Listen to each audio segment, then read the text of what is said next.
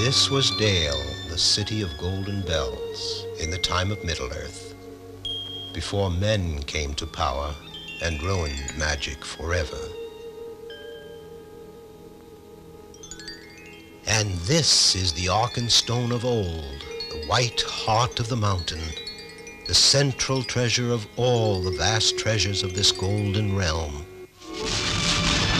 Suddenly, it was all destroyed by the monster lizard Slag the Terrible. Slag, the agent of evil on Earth.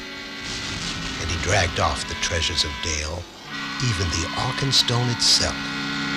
Only 3 survived the flames, a watchman who slept when the dragon came creeping, Torin Oakenshield, general of the now destroyed garrison of Dale, and Princess Mika Milovana, who sadly watched the crumbling ashes of her once golden realm. Gandalf, whispered General Oakenshield. Only the great wizard Gandalf can help us now.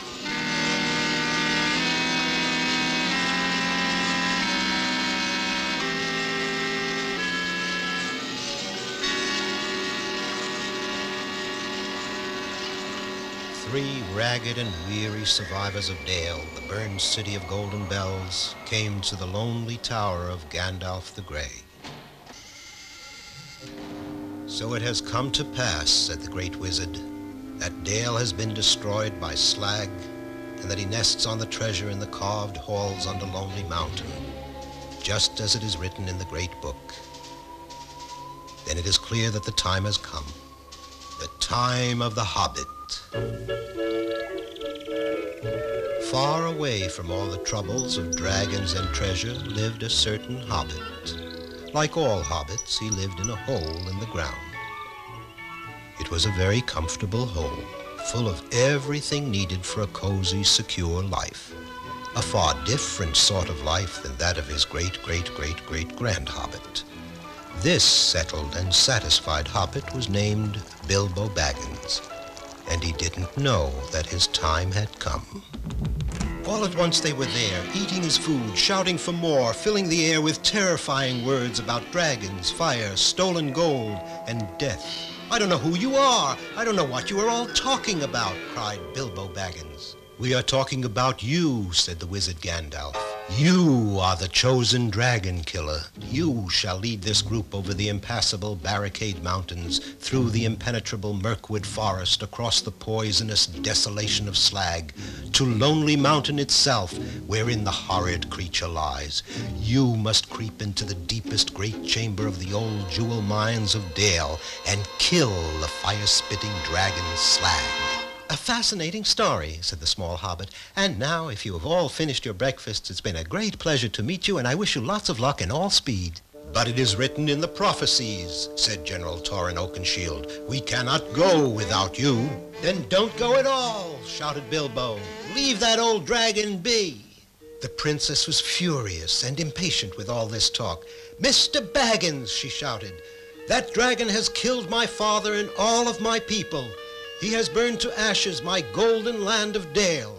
Now he sits on our treasures and waits his time to strike other lands, maybe even here. If you are all afraid, then I shall go alone.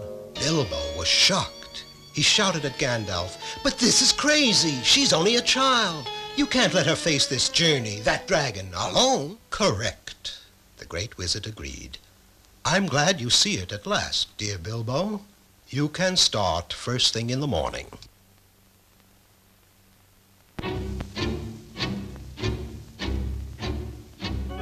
And so they set out to follow the ancient map.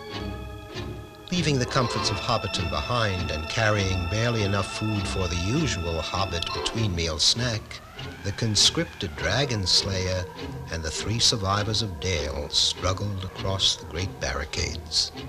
Gandalf the Grey watched from his own distance. He knew well what terror waited along this craggy path. A crushed cabin burns a stolen lamb to feed groans, hungry brutes with skin as thick as bark. But people meat is their favorite food.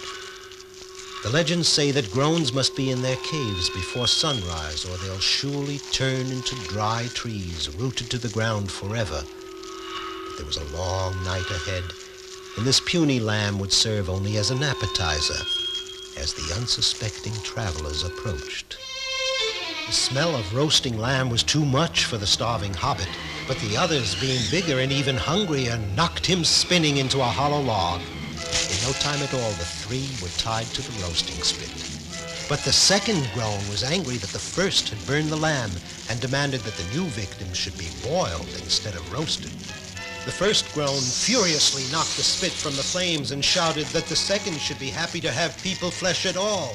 Now the hobbit saw that he might save the others if he could just keep the brutish groans fighting among themselves. He was a good mimic, and he hoped the hollow log would amplify his small voice.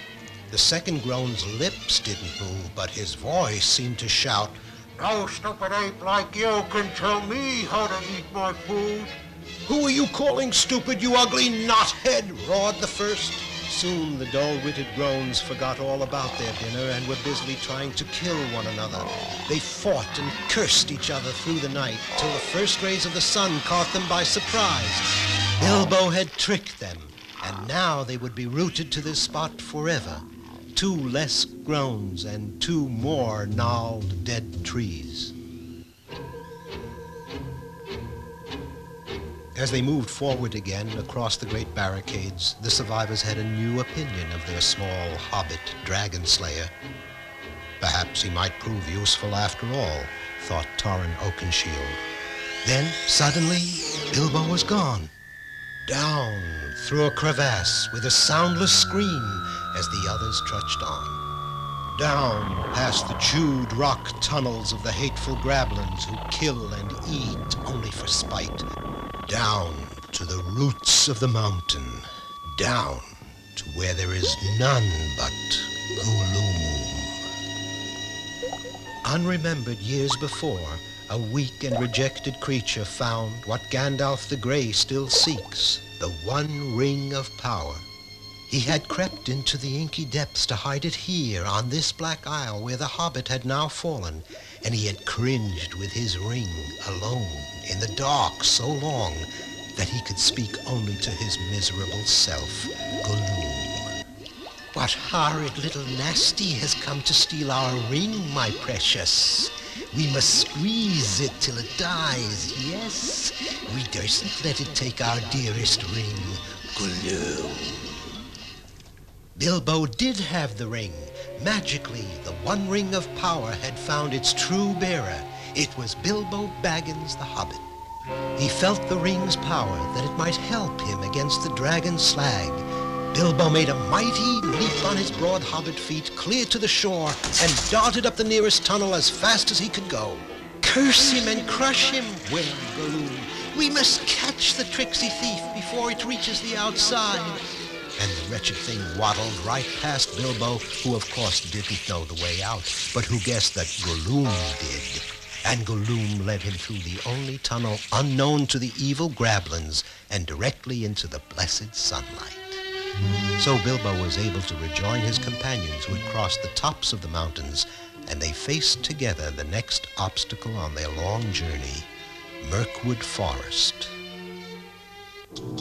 Entering Mirkwood was like plunging into a sea of trees and being unable to come up for air.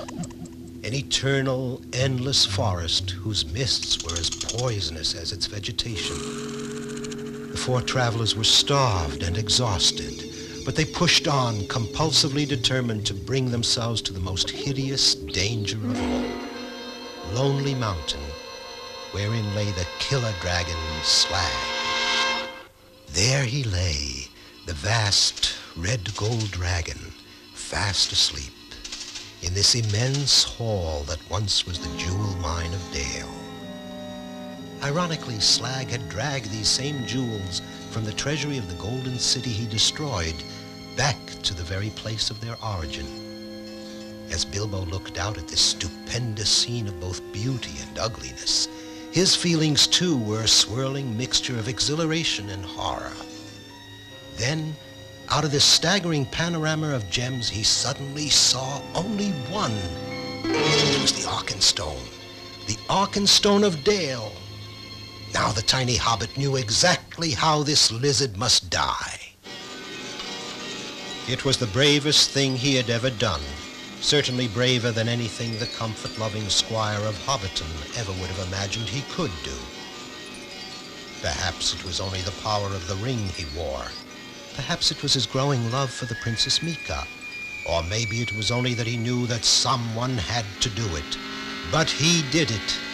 He climbed the diamond vest of the slumbering dragon and he stole the Arkenstone.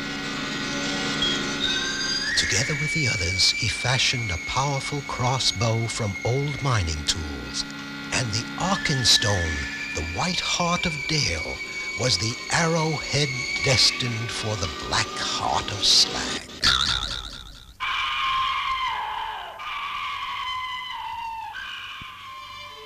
And so he did it, just as Gandalf knew he would. And the city of Golden Bells was built again, and Bilbo and Mika reigned there together. But finally they returned to that quiet, comfortable life in Hobbiton, until the next time that Gandalf the Grey would knock upon the round, green